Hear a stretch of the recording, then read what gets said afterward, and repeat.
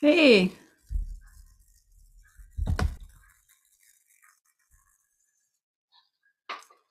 Hi, can you hear me now? I can. Can you hear me?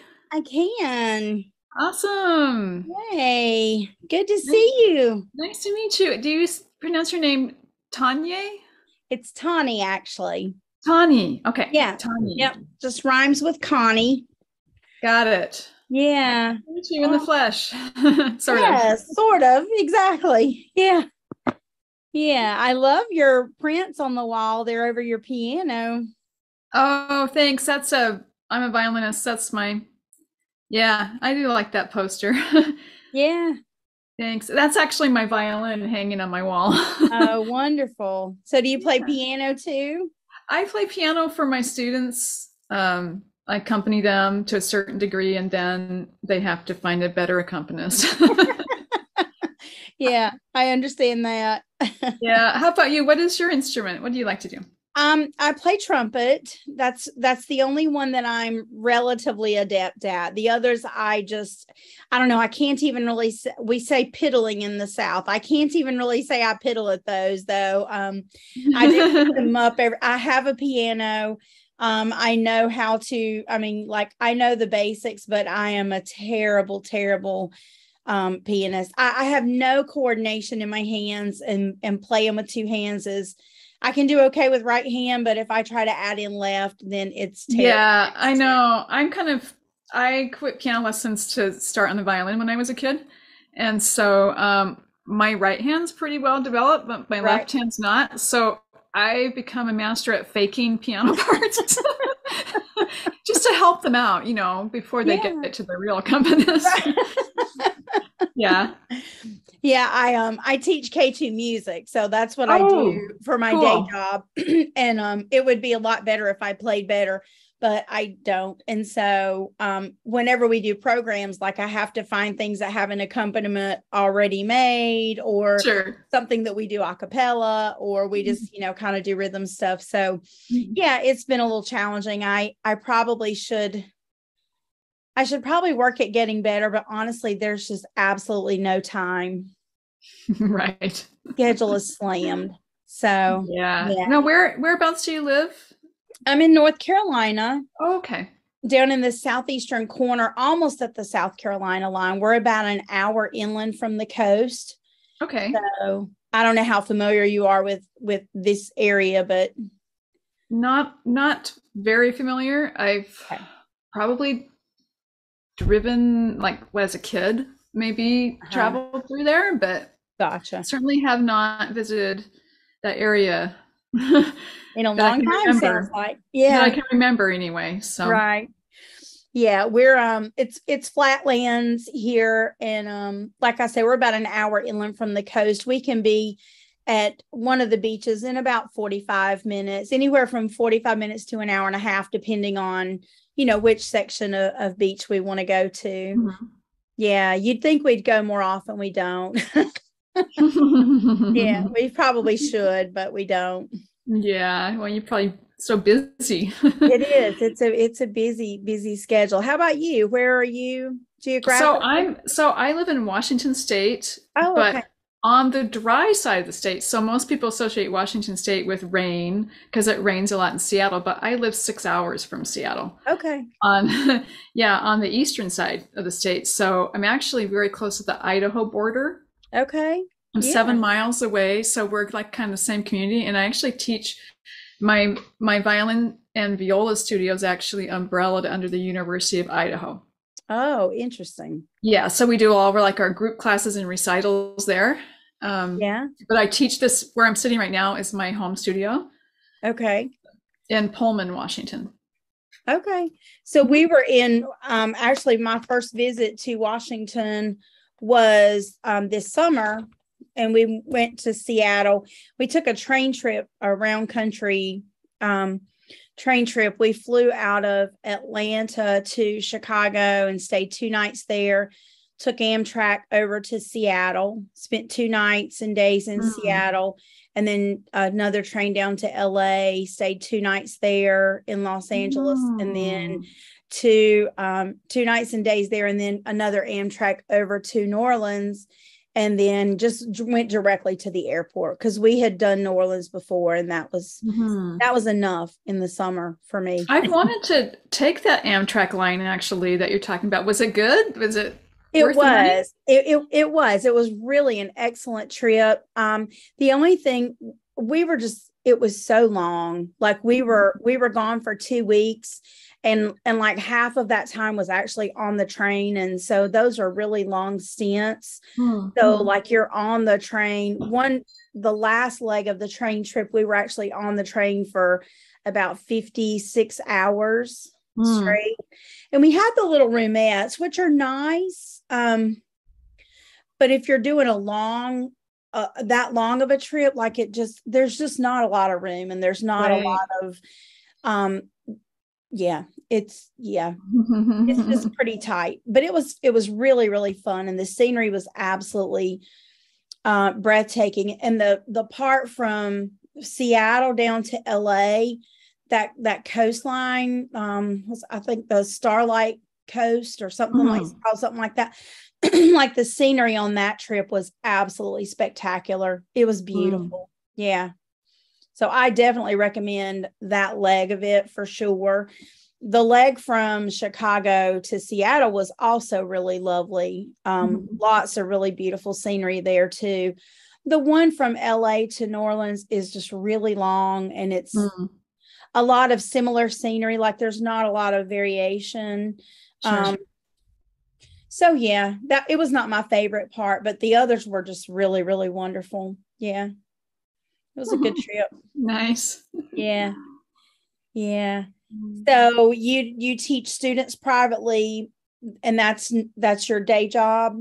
That's my day job through the University of Idaho. Okay. Like I said, there are a few teachers in my community who are umbrellaed through their music department. So yeah, and then I play in the Washington, Idaho Symphony.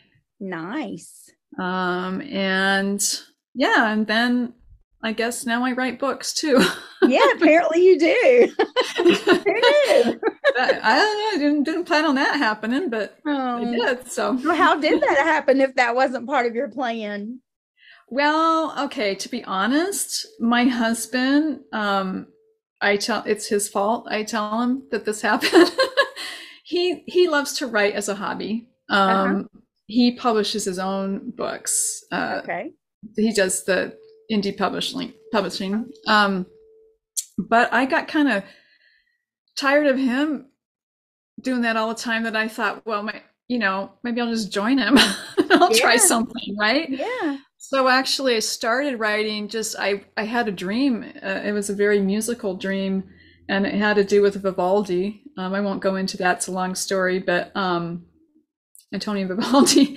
And I woke up and I was telling him my dream. He goes, that sounds like a children's book. And that's when I started. Okay. But that manuscript did not get purchased. But my second book that I started on, I got obsessed with. It's called In One Ear and Out the Other, and it's right behind me. I put it up on my piano here so you can see it. That one did get picked up by a publisher, and so that kind of got me hooked to this way of sort of, the musical passion, and now this kind of writing side by side. Yes. It's fun. Yeah. It is. Yeah, I can really relate to that, because I noticed that so I, as a musician and a music teacher so I taught second grade for 17 years before I switched over to music, and I kind of came in the back door of music. I have an associate degree in music, and then I have some additional classes beyond that, but I couldn't decide what I wanted to be when I grew up. So I tried a few different things, and I ended up with a degree that qualified me to do absolutely nothing. It was a bachelor's in arts and humanities, like literally qualifies me to do nothing. And so I worked at the library here in my hometown for about 3 years. And then my husband moved us to Georgia, where he's from. and we worked in his family. They had opened a daycare center, so we worked there with them. And the opportunity came up while we were there for me to go back and get my master's. And so I went and got my master's in early childhood education and got my certification to teach pre-K through fifth grade. And then at that point, I taught second grade for 17 years. And then our music teacher retired, and it was just a particularly difficult year for me, mostly related to parents, mostly paperwork. I mean, the education system is just fatally flawed, in my opinion. I mean, but so there was a lot of other factors, but the main factor was I just had a really, really terrible year and I needed a break. And when the music teacher announced she was retiring, I thought, oh, wouldn't it be wonderful to sing and dance with kids all day long and not have to deal with their parents? And so, I know. I used to teach in the public schools, actually. Oh, did you? Teach music in the public schools before I went private. But there are other challenges. There are other challenges. And not everybody gets that. It's wonderful that you do, because not everybody understands that. But right. but it was a different challenge, and I needed that at the time. So it was a great move, and I have never looked back. There are things I miss about the regular classroom. I miss having my kids, because we don't have kids of our own. And so those kind of became like my little surrogate kids. Like I was their day mom, Yeah. Yeah. So I really miss that sometimes, but I don't miss the paperwork, and I don't miss the daily having to deal with parents and on that level. At this point, I do give grades. And so I have parents that contact me at the midterm and at the end of the 9 weeks, or report cards go home, or when we have a program. But it's just much less. It's much, much less that I have to deal with the parents, and I have a lot more freedom and a lot less paperwork. So it's a win-win. It's a good place for me to be right now. So yeah, I love it. We have a program, our first program coming up. In fact, it's the first program since before COVID. So I'm a little out of practice and feeling a little stressed, but I think it's going to be okay. Just to be back to face, it's just a whole different experience. I have a recital tomorrow with my students, so it's not really a recital, it's sort of a fall festival kind of thing that we're doing with our instruments and everything. And it'll be the first time that we've actually had cookies and things like that since COVID. So I'm like, oh, I forget how to deal with all that. I know. Yeah. Yeah. I had to look back in my files to see, okay, what am I missing that I used to do when I was getting ready for a program? Because I'm not sure I remember everything. So we'll see. It's November the 8th. So hopefully I haven't forgotten anything like majorly important. Yeah.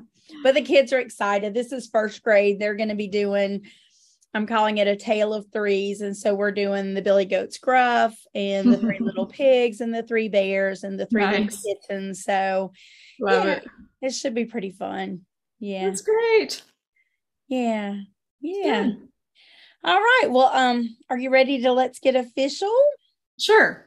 Okay. So this was a lovely, I always enjoy the pre-chat and the post-chat as much as I do the actual interview. Before we do start with the official, do you have any questions for me or anything that you're not sure about? No, I just ask me what you want to ask. I mean, I have your questions here, so I kind of,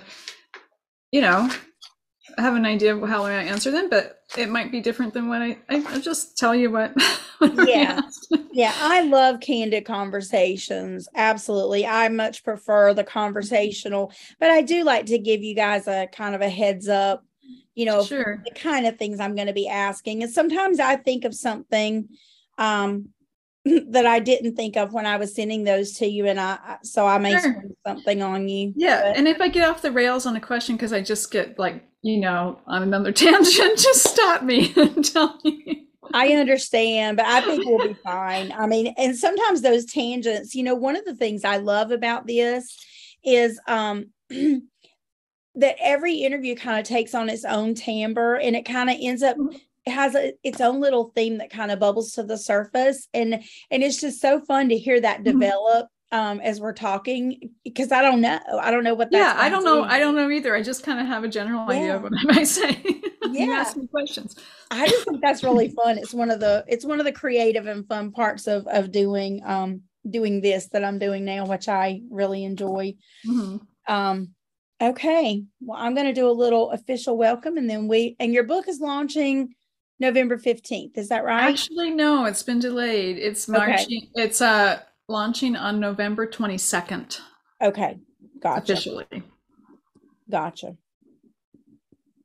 Okay, perfect.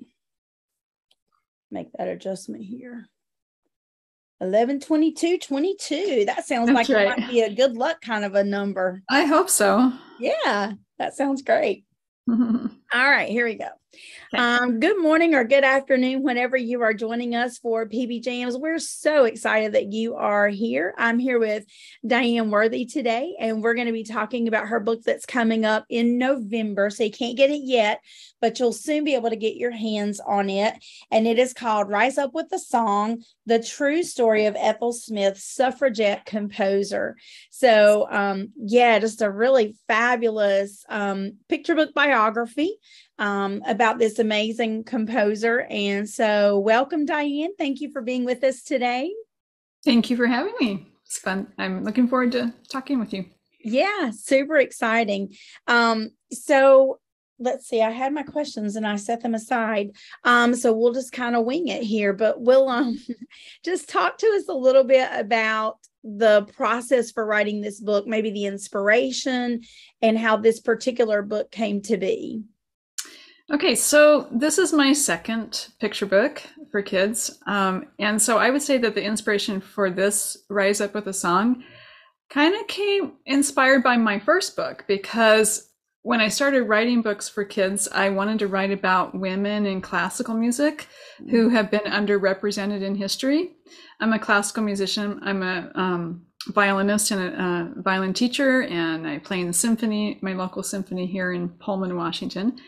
And I think that the second book came on the heels of my first book, because I was trying to think of who else can I highlight in a book for kids about a woman who maybe no one's never heard of before, who made huge contributions to classical music.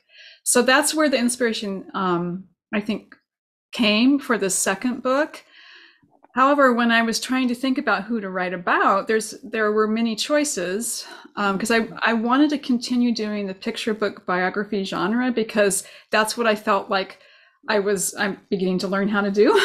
Since I had one successful book, I thought maybe I should kind of stick with that same genre to try for a second one.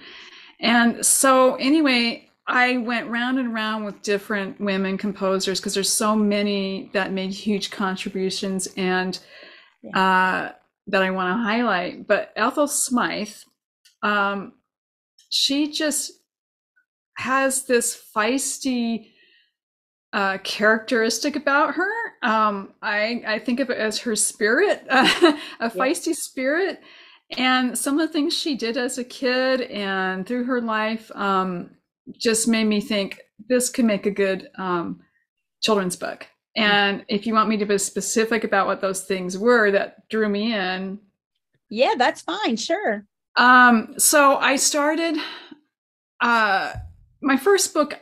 I knew the person that I wrote about. And so it was a little different with the research, although I couldn't talk to her. I kind of had an idea where to start to look. But with Ethel Smythe, I was like, how do I find out just maybe what she was thinking when she was writing her music? And I was interested in finding memoirs. And I found that Ethel Smythe did write a series of memoirs. And she wrote 10 volumes. Wow. About her life. Partly this was because she became deaf later on in her life and she turned to writing instead of composing. So she was quite prolific as an author as well. So I went to her memoirs, and the first few memoirs she talks a lot about her childhood, and that's where I could see this feisty characteristic in her. She talks about taking a dare from her brother to ride on back of their pet pig around the Right. farmyard. Right.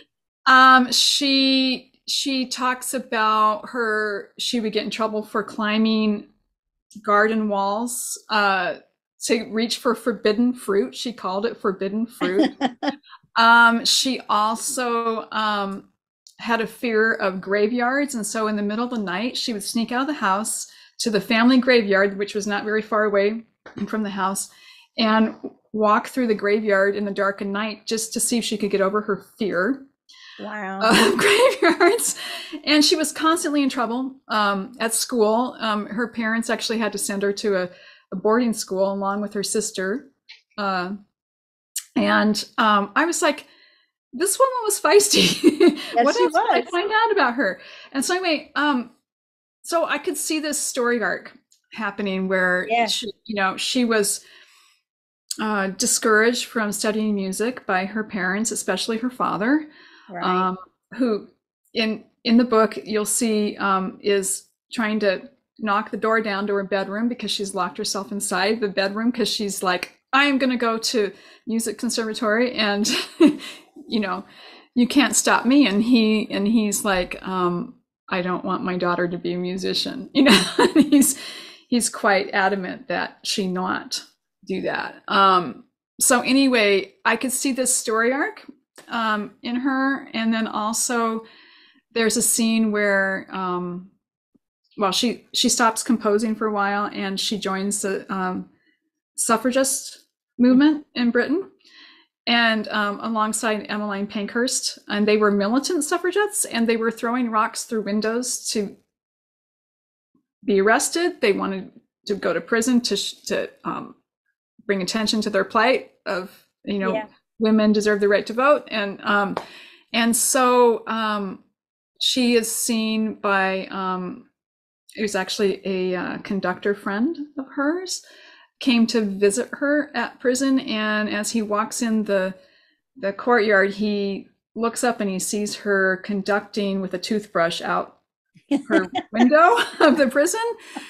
There were women gathered below that were singing her March of the Women, which was her signature suffragette song that she composed. Mm-hmm. She did not write the lyrics to it, but Cecily Hamilton did that, but she wrote the music to it. And so, she was conducting outside the window, hanging her arm out and using her toothbrush as a baton. And so I could see all these things like, maybe this would be a good kid's book. Yeah, lots of visuals and visually appealing. Yeah, lots of scenes, visual scenes. Yeah. And so evidently this publisher agreed. So yeah. That's how the inspiration came about anyway. But yeah, the drafting process, I went to her memoirs, and I just like to go to the originals, try to find original sources if you're doing a biography, because you can read a lot about what other people say about somebody, but when you find their own words, that's when it gets to be like, I think I can maybe try to get some of her spirit into this feisty spirit in here. Yeah, for sure. Yeah. Wonderful. So you've mentioned a little bit about the musical connections already, because obviously she was a composer and wrote lots of amazing music, and did end up studying music, right? She did. Yeah. She went to Leipzig Conservatory for a year, but here's the thing: she considered it too boring. Oh, yeah. She was bored. She did, and she's like, you know what? I'm just going to go off on my own, and so she started studying with a pianist that Johannes Brahms worked with, and started kind of walking in these circles of Brahms and Clara Schumann and getting to know them. But her classmates at Leipzig Conservatory were household names, like Tchaikovsky, Edvard Grieg, Paul Hindemith. And those were her classmates. Yeah. Amazing. Yeah. So beyond those very obvious things, or if you want to talk more about any of those, any additional musical connections that show up in the book, or anything else music related that you'd like to speak to? Well, basically, because this is a picture book biography, I really wanted to be true to Ethel Smythe. Like I didn't want to impose any of my own experiences there, but I would say that I think the reason why I really wanted to write about her is because of this theme of not knowing about women and their contributions to music. And so, for instance, when I was in music school, getting my degree in music, we took tons of history classes, music history classes, but we never studied about any women. I can't remember a single one. I would have to find my original textbook and go back and see if there actually were any. Maybe Clara Schumann. Right, that's the first one that comes to my mind. Maybe Fanny Mendelssohn was mentioned once. Right. But honestly, it never really crossed my mind. Yeah. I can remember when I was a kid, if you're, I'm going to kind of age myself here because I don't think that these things are in fashion anymore, but I used to get these little statues of like famous composers. Like Right. I had like a little Bach, statue, and a Beethoven one and a Brahms one, and kind of collect those. Right. Piano students often get those. I don't know. Yeah. Recitals. I don't know if they even make them anymore, but there were no women. Right. And again, there were no, different racial, representations of composers either, and that's another problem in our narrative, I believe. So I think that my experience of coming to an age where, I'm contemplating and going, wow, when I was a kid, I didn't know about these people. And so I think that kind of motivated me to want to tell her story and bring some light to her. Yeah. And hopefully, I know that orchestras and opera companies and choirs, and they're all discovering Ethel Smythe's music now and programming it. But it's been a long time coming. Yeah. Yeah.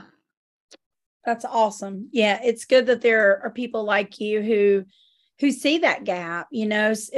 I'm reminded of that kids movie that says, see a need, fill a need, and that's exactly what you did. There's a need for more representation of women in classical music, and so let's just take care of that. So that is awesome that you were able to do that. So in the writing world, I'm going to shift the conversation a little bit from music to writing. And so in the writing world, we're hearing a lot right now in the trenches that picture book biographies are a hard sell right now.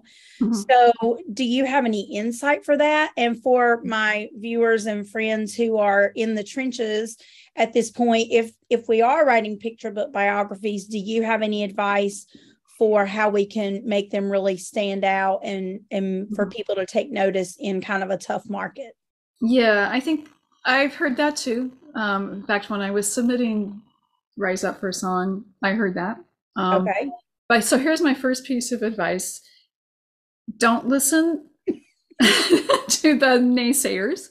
Yep. If you feel like your story needs to be out in the world, and I felt like Ethel's does. And I felt that way about my first book too. And so I felt like, no, this is a good story. And it's been through my writers group, my critique group. It's been, worked on and revised and revised. And so that would be my first thing is like, if you personally think that it needs to be out in the world, then keep submitting it and keep trying. But my suggestions to would be to it takes the right fit you know, in a publisher or an agent. Right. And so it's just a matter of kind of finding that person. Mm-hmm. I'll tell you a little story about Rise Up with a Song. When I would say another piece of advice would be, I'm a member of the Society of Children's Book Writers and Illustrators, Skibway, Mm-hmm. and that has helped me so much because this book, I had gone to a workshop. It was an online workshop, and part of the workshop was you could submit your manuscript to an agent, to the person who was presenting, an agent at this workshop, and he or she would read it and possibly pick it up or give you feedback. Right. And so I took advantage of that, and I carefully selected the one person that I thought might like it because she herself was a musician. Right. And because she wrote that in her bio, and I'm like, okay, she's a musician. She's gonna get this. Yeah. And the thing is, when I submitted it, I didn't hear back. And I thought, I paid $250 for this workshop. I'm going to keep being persistent. Yeah. So I had to nudge her nicely. So it's okay to nudge if you promise something. Right. Okay. I had to nudge her, I think 2 or 3 times. Wow. And I thought I wasn't going to get anywhere. And I thought this was a waste of time. And I was getting kind of grumpy about it because I did my end, you know, and I was like, okay, what's going on? And then all of a sudden, the third nudge, I got something back right away. And it wasn't just a, I'm sorry, I'm busy. I'm so busy, I couldn't get to this. It was, yes, I'm sorry it took me so long, but here's what I think of your manuscript. And she gave me, she loved the story. She loved the Ethel Smythe. Right, you know? Right. And but she said, if you want, she said, I can't take it on and help you improve it. I just have too many projects going, and it's not what I'm looking for right now. Timing's not quite right for me. But here's what I suggest you do. And she just kind of laid out all the changes she thought I should make. So I thought, you know what? She knows what she's talking about. I'm gonna give it a try. And so I made those changes, put it back through my writers group. And then then I couldn't think of anything else to do, that's when I submitted it again to a different publisher this time. And got picked up. Like, wow. Yeah. So I would say that if you could find those people who are like willing to look at your manuscript and give you feedback, who have, you know, the agents are really, they know what's selling and what's not. But it doesn't mean that because someone says, oh, well, the market's flooded, we won't look at this. Don't listen to those people, because I got told that too. Right. And I do think that another author friend of me, a friend of mine who writes a lot of picture book biographies, she's kind of in the same boat. And she's like, I think the market's going to turn around. It's just right now. It's a tough market, I think, for everything right now, just in general. Yeah. I was looking at Twitter today, and Jennifer Mark Solway had posted some stats, and that she had gotten in like over 1,000 query. I don't know. I shouldn't say the numbers because I don't remember, but it was like a ridiculous number of queries that she's gotten in the past year, and she had signed 4. You know? Yeah, it's really hard. Yeah. And she was saying, you know, not to be discouraging about the numbers. She said, I really want to be encouraging, but just know that this is the level, you know, of things that are happening. I have another suggestion, though, to make your manuscript stand out if you're writing a picture book bio. I think what made Ethel Smythe, I think what made the publisher pick that one up is Ethel had 2 different things going on here. She had not only the composing, she's breaking barriers, she broke barriers for women in classical music by composing, but she also was a suffragist. And so she had this dual thing going. And when my book was picked up by the publisher, I was told that the marketing person at the publisher thought that because of the suffragette piece, Yeah. that it would be easily marketed. Yeah. And so I think if, so I would say try to find that extra layer Yeah. of who you're talking about or who you're writing about, because I think that really helped. Yeah. Those are Um, great tips. so, but it's hard. It's hard to find. And there's also my story, my own story, right? And so there's certain people that I can't write about. Right. Right. Because you want to tell your own story, but anyway, that might be helpful to. Yeah, absolutely. Yeah. Definitely. So talk to us a little bit about what is coming for you. What are you working on right now? Do you have another picture book bio coming? Do you have anything in the pipeline? I have another picture book bio that I'm working on. Okay. But I'm trying to diversify a little bit now and see if I can do some other things, because I do know how hard it is to get a manuscript picked up. Yeah. So I don't want to, I'm trying to kind of pivot a little bit and try some other things. So I have a second thing that my publisher and I are talking about, my current publisher, who I can't really talk about what it is, but it does have a classical music theme Connection. to it. And then, then the third thing that I'm working on is completely different, and it's a middle grade novel about. It has. It's actually, I'm writing it with my sister. Oh, interesting. Who's also well, she's not published yet, but she's working on it. And so so it's more based on some things that happen in our childhood, right? But it's fiction. Okay. And it does have some music sprinkled in there, because actually one of the characters is based on me. Right. and another character is based on her. So so those are the three things right now that I'm toying with, but I don't have anything in the contract phase. Gotcha. Yeah. Well, hopefully you'll have some good, not so vague publishing news in the near future. We can hope for that. Yeah, I hope. I just think it's it's just even if you have one or two books out, it's still work and try to yeah. Absolutely. Yeah, we hear that all the time. And, the rejections don't stop just because you get a publishing deal. And I mean, there's a lot. Yeah, there's a lot to keep going. Yeah. Yeah. Well, it sounds like you've got some great things in the works, and we look forward to more books. Diane has offered a picture book critique. Is that right? That's what we decided? That's right. Yeah.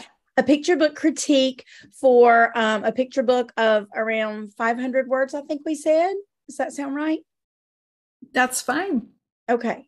That's pretty much the market standard right now. So yeah, so 500, I mean, under 1,000 for sure. For sure. Yeah, picture book bios, if you do have that, they do tend to go a little over. That's right, because there's a lot of information. Now, here's a trick though.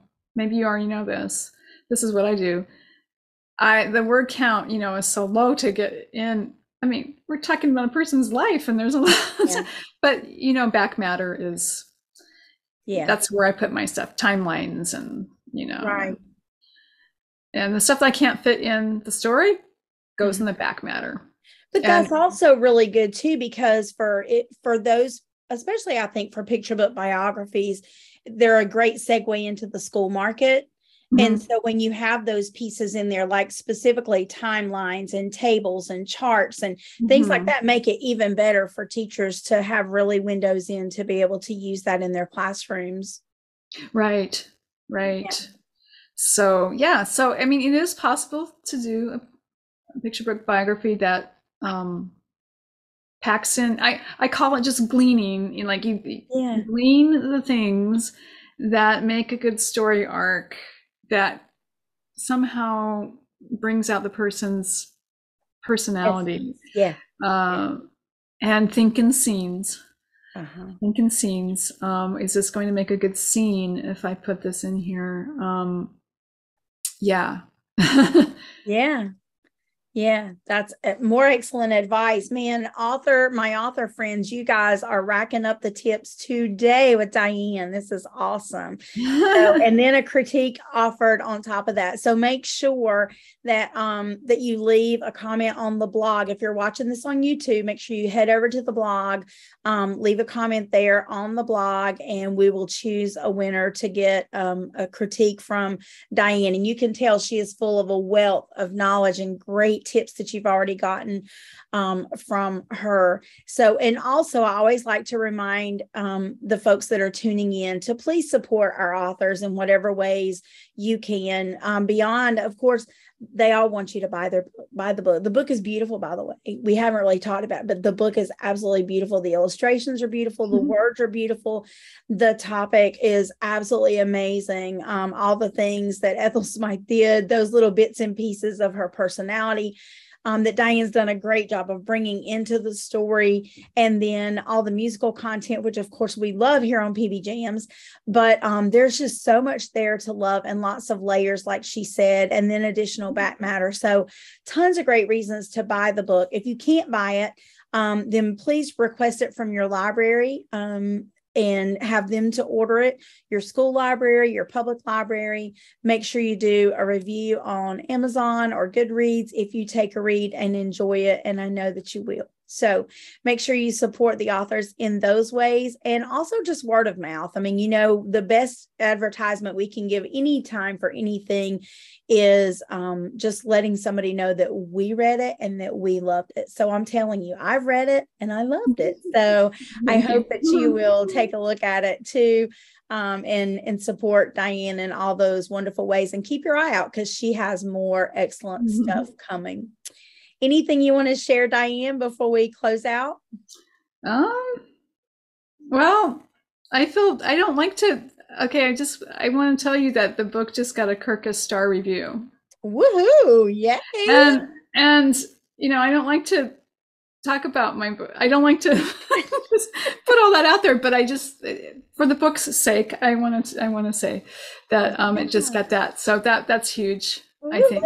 Yeah, that's a big celebration. So I think it's going to do well, and and I'd be happy to answer questions anytime if anyone has any more other questions you want to ask. Or perfect. Yeah, perfect.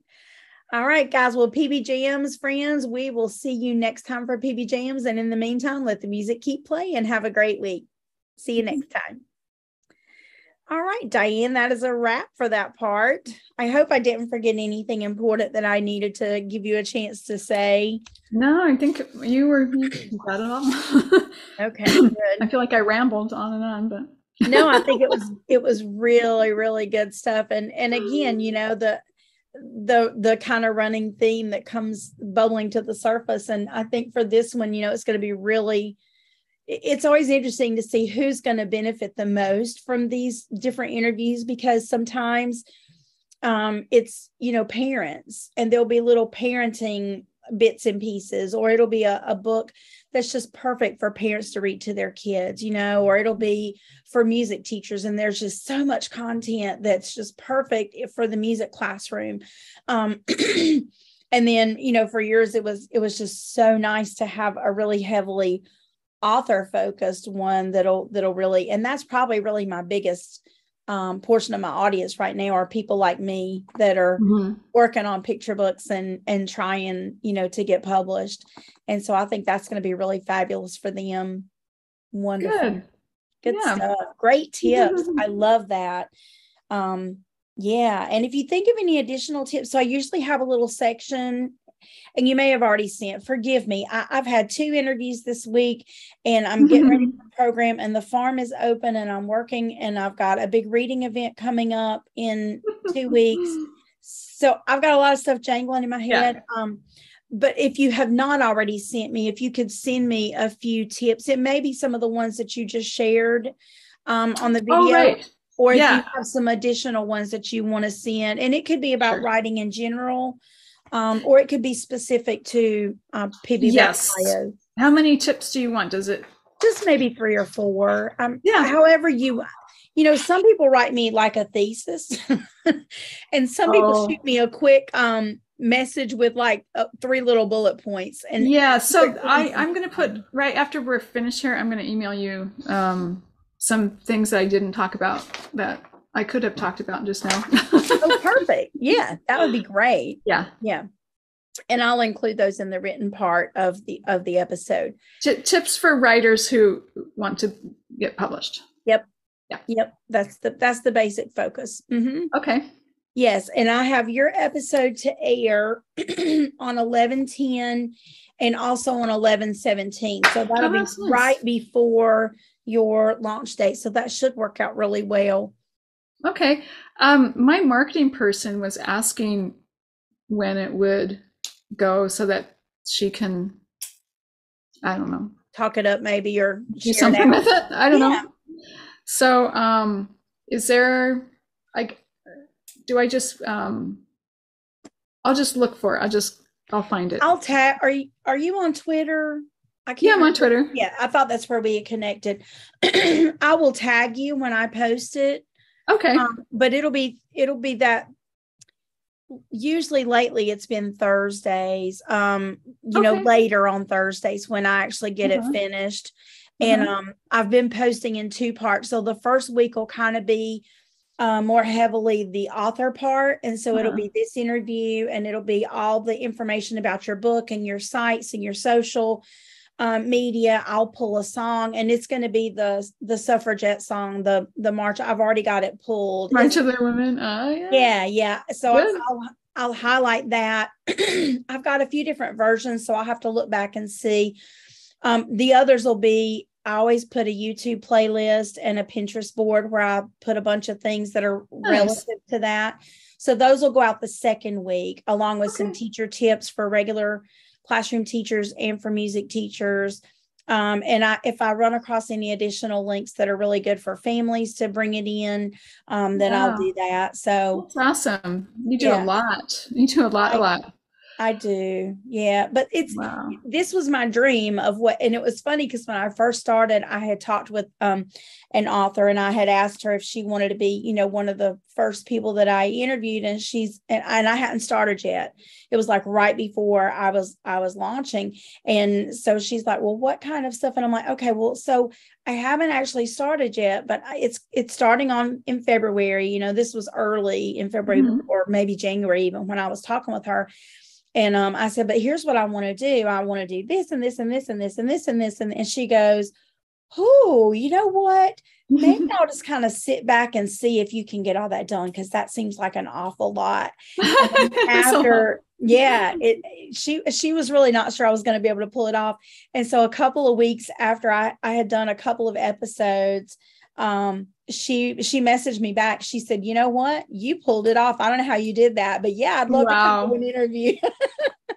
So it's a lot, but it's what I wanted it to be. And I hope at some point, my audience is still small right now, but I'm really hoping at some point that it's just really going to bring, you were talking about that musical passion and the writing passion. And for me, this is where it happens, right? It's the teaching and the writing and the reading and the music all coming together, and being able to support all those areas, and bringing them together. And my hope is that it's just a win-win for everybody, for you authors, that it, ups the people who are going to encounter your book that maybe wouldn't otherwise, that it's going to be used in classrooms that it wouldn't have been without this little nudge. And that for authors, it's going to give them some insight and some feedback that they wouldn't have gotten otherwise. And that for classroom teachers and music teachers, it's going to give them lots of ways that they can actually take a book and use it in their classroom. So, nice. I mean, that's the hope. And then, I always do a little nod to the whole inspiration for PBJamz. So I always include a little peanut butter and jelly snack recipe. Oh, nice. I love peanut butter. Yeah. So it's always, I had one author who said, I make these killer peanut butter and jelly cookies. Do you want the recipe? And I'm like, heck yeah, I want the recipe. That's in this episode. So it's really been fun to Great. see all the ways that it just kind of, plays out, and it's been a lot of fun. I have cut back, and I'm doing I'm not doing an episode every week. I've kind of spread it out over 2 weeks because it was getting a bit much for everything else that I'm juggling, and I still need to find time for my own writing. And I was gonna say, I was yeah. gonna ask you what are you working on? Yeah, so I have about 60 manuscripts right now that I've written that are at some place along the continuum from rough draft to polished. I pitched about 8 or 10 manuscripts yesterday for a PB pitch, which of course I didn't get any likes. I mean, it's an ocean of beautiful pitches. I mean, they were all so wonderful and lovely. And there's so many fantastic stories out there just waiting to be born. But a lot of mine do have music connections. And I find that after I started PBJamz, I started aiming my manuscripts more in the direction of some musical nods. So I have a nonfiction piece that I wrote about the concert for plants in Barcelona during the pandemic. I don't know if you're familiar with that, but it was really, really amazing. It was a Spanish artist.